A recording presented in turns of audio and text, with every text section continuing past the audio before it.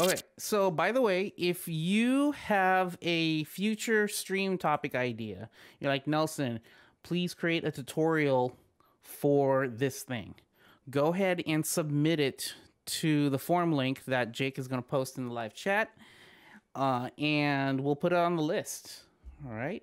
So a lot of people ask me on YouTube comments, Twitter DMs, Instagram DMs, hey Nelson, how do you do this? I don't have time. But there's two things you can do with your question. You can, or three things. One, you can post it right now in the live chat, and Jake will queue it up for me during the live stream. Or two, you can post that question in the Pixel Geek community chat board, but you have to be a member. Or three, post it through the form that Jake is going to link. And that way we have a list of questions to answer for a future live stream. All right. So that's how you get your answers. All right. So how to create table of contents links on CMS pages. So we're looking at Webflow University website. And in each of their lessons, they have this right here, the static and dynamic content. So if you click on this, it scrolls down to here. If I click on this, it scrolls down to here. So how do you do this? Now, I haven't practiced this at all. And I'm thinking, oh, wait, this could be really, really simple. And if it is, then it's a short stream. If it's not, then we're going to figure it out together live. All right? So let's figure it out. First thing I'm going to do is I'm just going to create a new collection, and let's call it blog posts, create collection, and create 5 sample items. Cool, done. All right, so let's go ahead and start designing the blog post template page. So we're here, and let's just do it really quickly. I'm going to create a section with a container. There we go. And let's put some sort of image. Image, pull from blog post, main image, alt text. Always do your alt text. And let's go ahead and under that, we put in the heading, the name of the blog post. There we go. And then we'll put a rich text. And this rich text is pulling from the post body. All right, cool. Super simple blog post design. All right, so let's go back into the blog post and 7 best examples. So let's find that. Okay, 7 best examples. So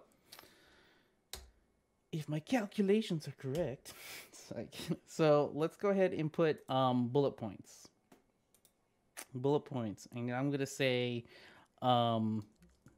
section 1. Section 2. So I'm in the rich text element or rich text field inside of the CMS collection. All right. And now that I have my 2 bullet points, let's go ahead and make sections. So I'm going to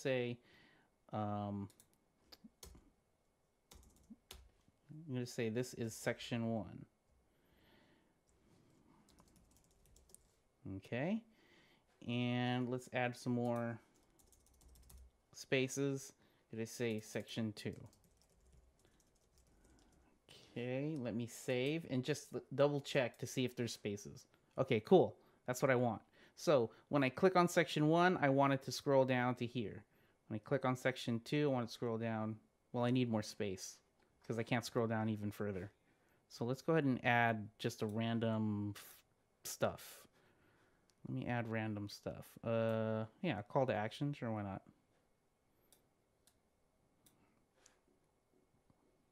Let's add more stuff. A card section. Why not? Ugh.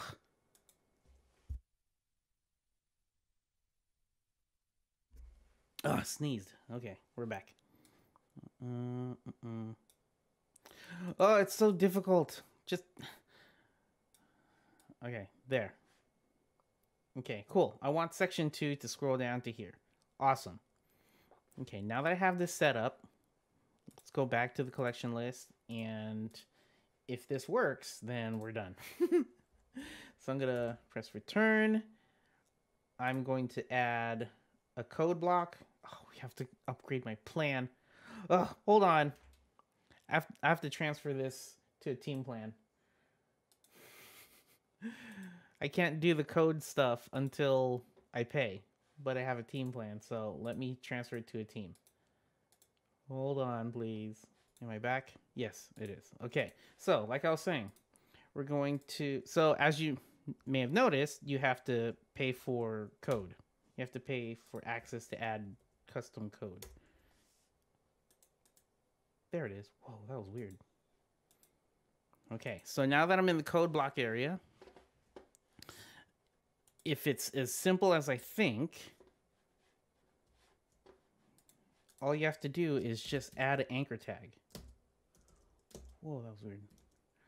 So, let me see here. So I'm adding a simple anchor tag of a name.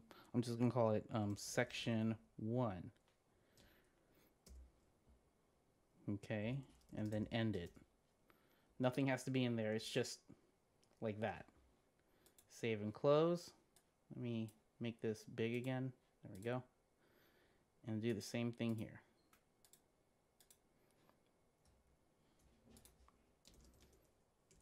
Oh, not Harif. A name equals section 2. There we go. Save and close. And then I'm going to link these two links over to those. And so I'm going to use this and just say hashtag section -1. And I'm hoping this works, because then if it does work, then we're done with the stream. So let's see here. We're going to save, click out, go back to my template, and publish. Because custom code doesn't work unless you test it on the publish. You can't test it on a while in preview.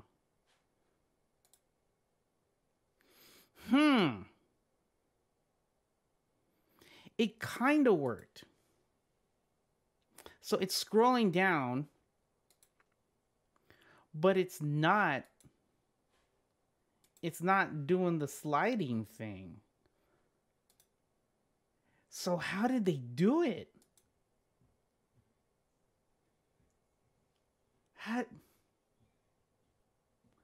Okay, is it custom code?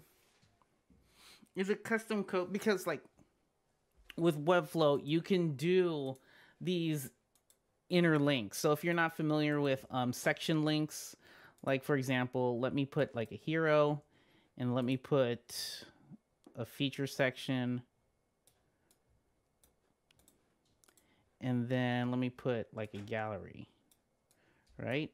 And so say on the hero, I want it to scroll down. So if this button text, it'll scroll down to here, right? So this feature text, let's just say, okay, it already has the ID of feature section right here. So this button will link to the feature section. And so if I publish,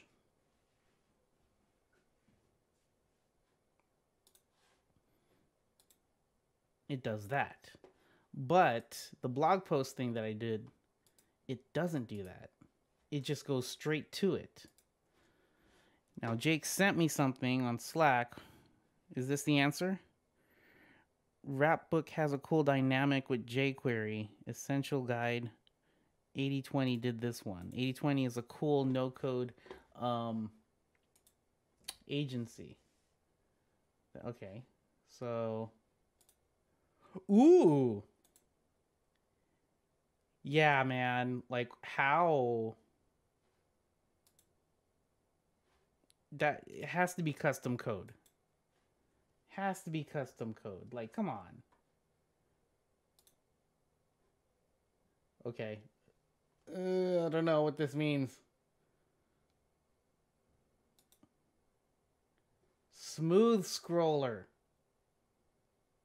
Found it. Because it's called smooth scroller. Okay. So I guess the stream is not done. So we have to smooth that scroll. Let's find this. jQuery table of contents plugin. Hi from Philippines. I'm learning Webflow. Hello, Jafet. Welcome. Welcome back, Thomas. Interesting. I guess we're gonna learn. I guess we're gonna learn how to do this live on the air. So if you want the simple version, I've already done it. But if you want a more advanced version where it scrolls down, then this one is for you. If you don't want to learn this, you're free to leave because it's gonna get kind of intense because it's custom code. So let's see how this works. jQuery smooth scroller. Here we go. Wait, smooth with CSS or I always get confused when it's CSS tricks, but you're using jQuery.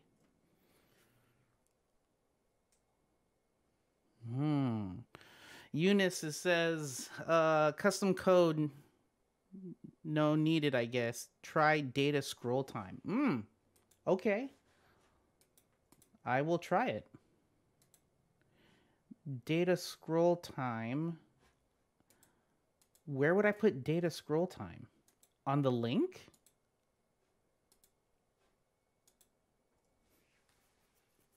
Huh. Norm, welcome. Let's try this. Let's try this. Let's put custom code here. And we're going to do that data scroll time. So I'm guessing it's like, let's go to section. So I'm telling this link to go to section 2, but I'm adding a HTML element called data scroll time equals, what would I put for data scroll time? I'm going to just put 1 for now. I don't know. Oh, on the target or on the link?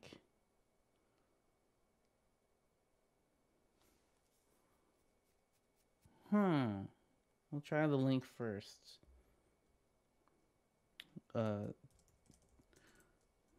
Go to section 2. So this is just a basic link. If I save and close and publish. All right, so we have go to section 2. No, that didn't work. So you're saying put it on the target. So I'm going to delete this.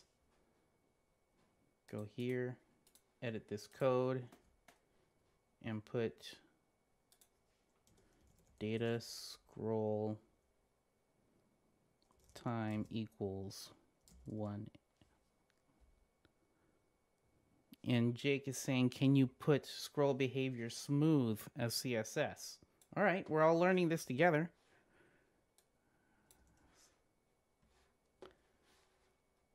Save. Oh, we need to publish it. Publish. All right, let's go ahead and put some CSS in here. Once we figure it out together, I'll summarize what we've all learned. But let's try this. Let me remove that hash.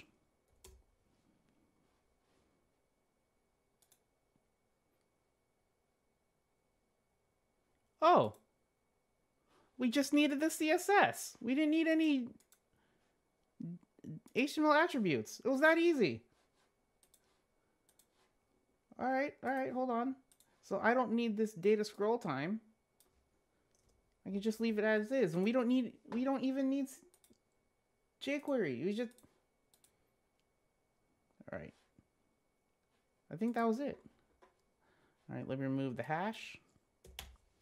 There we go. Let's refresh real quick. Refresh. Why am I refreshing and it starts down there? All right, life is weird, but let's just keep going. Section 1. Nice. section 2. Nice. Well, there you go. Jake with the win. Let me just recap. All right, so to do something like this, I guess we would need ease and all that stuff. There is easing. So the basics of doing a no code, well, low code way to do this is, the table of contents is inside of your rich text, you would have your sections or whatever you want to call it. Give each anchor point a name, anchor target a name. So this is like section -1. You don't want to have spaces in your links. All right? You don't want to have spaces. Oh, okay, there we go. That was weird. All right, so section 2 is section -2, and then this code right here inside of the rich text, I have it section -1. So it's A is an anchor tag, and then you give it an HTML attribute of name equals section -1, and this is what connects the link to this. All right, you don't have to put anything like href. You don't need to do that. Just keep it as a name, and then you don't have to put anything in here. Just leave it like that. All right, and that will be an anchor target link from here to go to here. And so then you have your content, and then same thing with section 2. You just put the name of your section and you link it up with your links. And the last part to make it smooth scroll was this right here. So in your custom code, you add this CSS style tag for scroll behavior smooth. Now, I don't understand why Webflow marks this as incorrect code, because it is correct. But sometimes when you see things being highlighted in Webflow, and it makes sense to you, and you double check your code and it's working, you can ignore it because it's not perfect. Right? It's not, Webflow isn't the most perfect code editor. It's supposed to be a no-code thing. So if you want to double check, use Sublime or something like that, Sublime Text, and then copy and paste it from there to Webflow. All right, and that's what makes it smooth. And after you publish, it works, and that's it.